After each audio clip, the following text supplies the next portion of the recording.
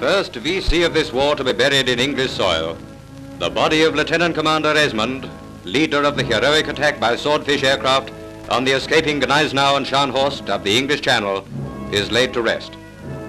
High officers of the Navy, Air Force and Royal Marines pay a final tribute to the gallant airman who led his 6 planes straight into a curtain of fire and perished with his men during that brave attack. So all that is mortal of a hero comes home. In the turmoil of war on a dozen fronts, let us not forget those who have died, that we may live.